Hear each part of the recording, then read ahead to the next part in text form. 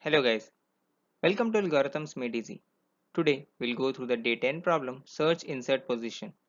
Please like the video and if you are new, don't forget to subscribe to our channel so you never miss any update.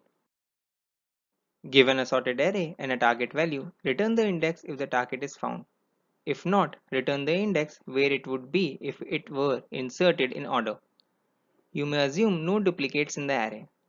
In the first example, we can see that the value is present in the array, so we just return its index. In the second example, the value is not present, so we find the value where it should be inserted and return that. In this case, between 1 and 3, and so the index will be 1.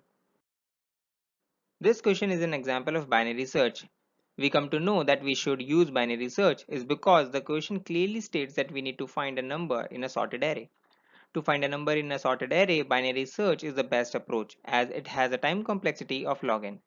Let's see how we apply it. Taking an example where target value exists in the array. We will initialize left and right value with 0 and length of array.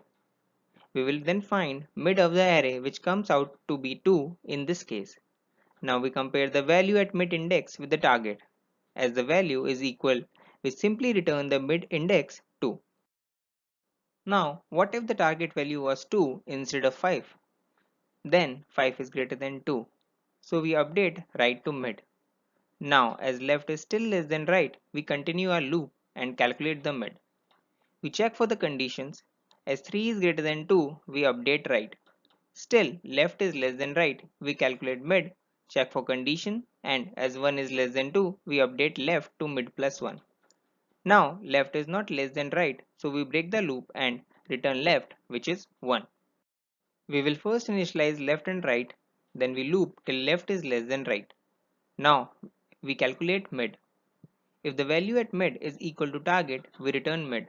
If it is greater, we update right to mid, else we update left to mid plus 1.